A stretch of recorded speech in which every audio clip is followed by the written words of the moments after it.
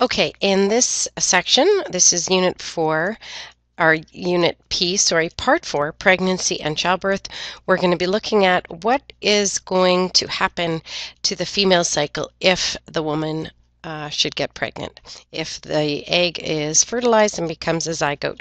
So the two key ideas in this screencast are going to be that implantation is going to halt the cycle. It's going to prevent it from going further, from ending and the uterine lining being shed. As well, it's going to provide childbirth. How childbirth is controlled is going to give us an example of a hormone that is a positive feedback loop, and the name of this hormone is oxytocin. And so let's go. So the key vocabulary, this is a pretty easy little unit. Fertilization, hopefully we know, is the formation of the zygote. It occurs in the oviduct. It is when we produce the beginning of a new life, when the sperm fertilizes the egg. And this occurs, as I said, in the oviduct. This is going to precede, this is going to happen before pregnancy occurs. HCG is going to be the hormone that is released from the implanted fetus, and this is going to be the hormone that maintains the corpus luteum. So this hormone is what is going to prevent the cycle from ending. So it maintains the corpus luteum.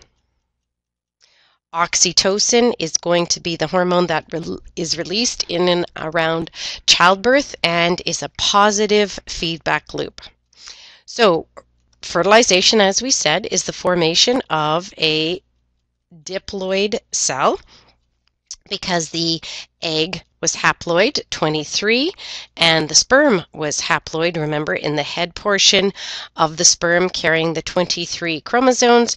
When they unite, they make one cell, and this cell we call a diploid because it contains 46, the full set of chromosomes. Again, remembering that fertilization, it's a little bit blocked in here, but sorry, it is occurring in the oviduct, and this is going to happen before then the zygote moves along and implants in the uterine lining. So an event that can occur, a misfortunate event, the ectopic pregnancy, if the zygote doesn't migrate properly and it begins to divide, it can grow and enlarge the oviduct. It can be painful and dangerous, and obviously it will cause the fetus to be miscarried. It will not produce a viable pregnancy. So implantation is going to be what occurs after fertilization. So implantation is within the uterine lining, and the connection between the maternal and the fetal environment is going to be this tissue that grows, the placenta. It takes about 3 months to be fully formed, and it is what will attach the umbilical cord to the uterine lining. So HCG is going to be what is released as soon as implantation occurs successfully.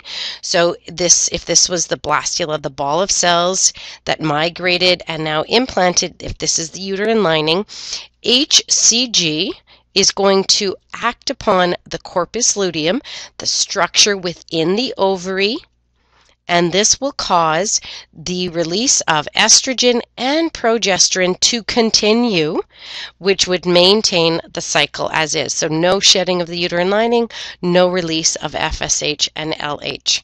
So HCG is the hormone that is released from the cells that actually implant the lining, the uterine lining, and the implanted zygote.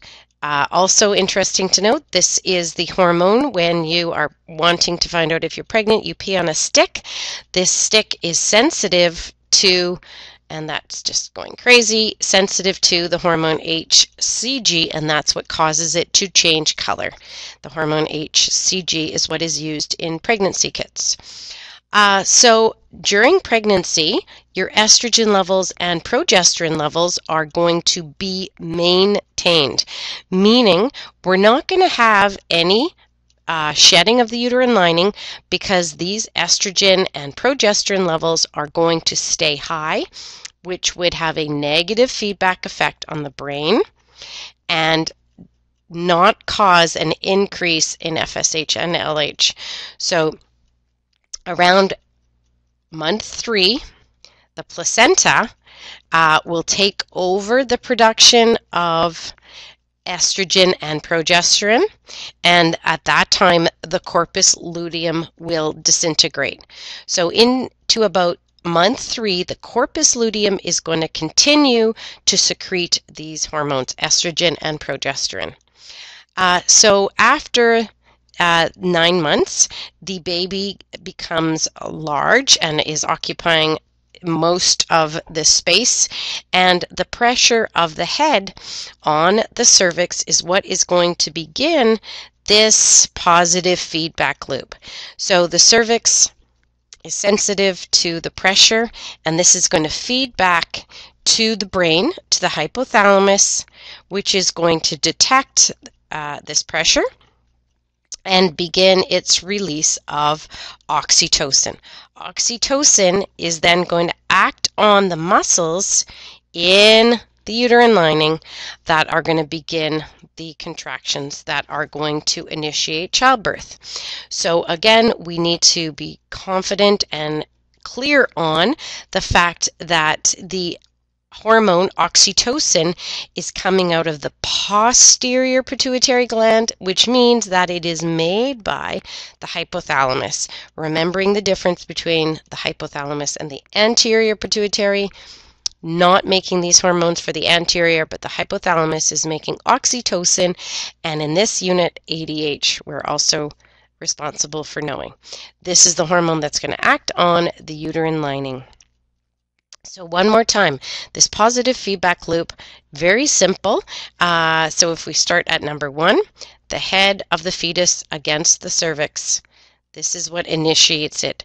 This sends a nervous message back up to the brain.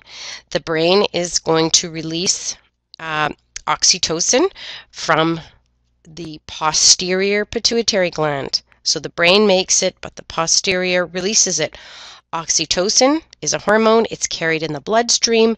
It's going to target the muscular wall of the uterus, and it's going to cause uterine contractions. These contractions are hopefully going to push the baby down, which is going to cause increased pressure on the cervix, which will cycle back and cause an increased amount of oxytocin to be released.